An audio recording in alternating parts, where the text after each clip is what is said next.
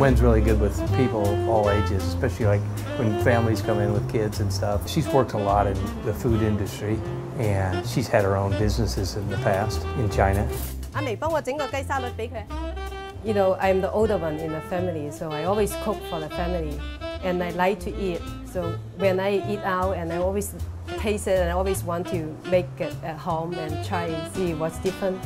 Okay, yum chicken. Some of the customers here, they are pretty good at look at my special menus. Sweet chili dips. It's my family recipe. You have to try it if you're first time. Some of my favorite stuff is the stuff that she just comes up with. I always tell people if they're really hungry, get the chow mein, because you can eat half of it and be stuffed and still have another meal later. She makes a great chow mein, yeah.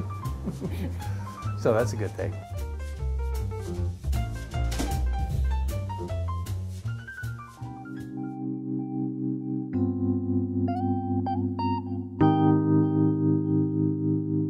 Chow mein means pan-fried noodles.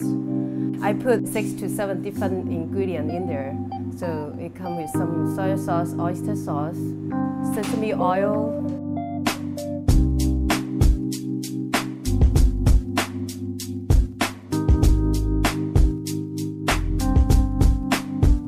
and we don't put any MSG stuff on it. And yeah, we've had customers come in and say that they were allergic to MSG, and they've eaten here, no problem, because we don't have any MSG.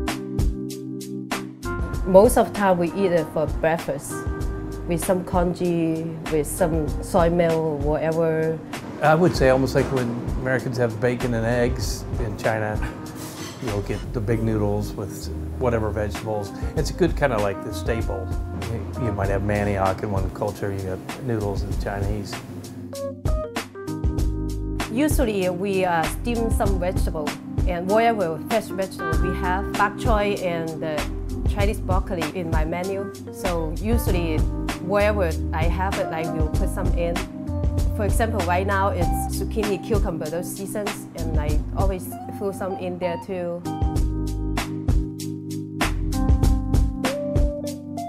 This kind of chow mein we are serving now, we call lo mein in Chinese, because we don't cook so much. I really like that kind of noodle made by wheat and not too tender. If you cook too long, and the noodle will go like, come up like... Yeah, like soggy kind of. Yeah. So we have to cook as fast as possible and get all the flavor in. And want the flavor in, but still want the firmness. Yeah, exactly. We fry the chicken with the hot oil and garlic, and then dump the vegetable and noodle together, and we just fry a little bit because in the wok, yeah, a little bit, and get the flavor. They make it pretty quickly. It's amazing. So that's it. Yeah, I always like the vegetable nice and crunchy, just perfectly done. I don't like it overcooked. I think it's healthier that way too. Try it. They're tasty too.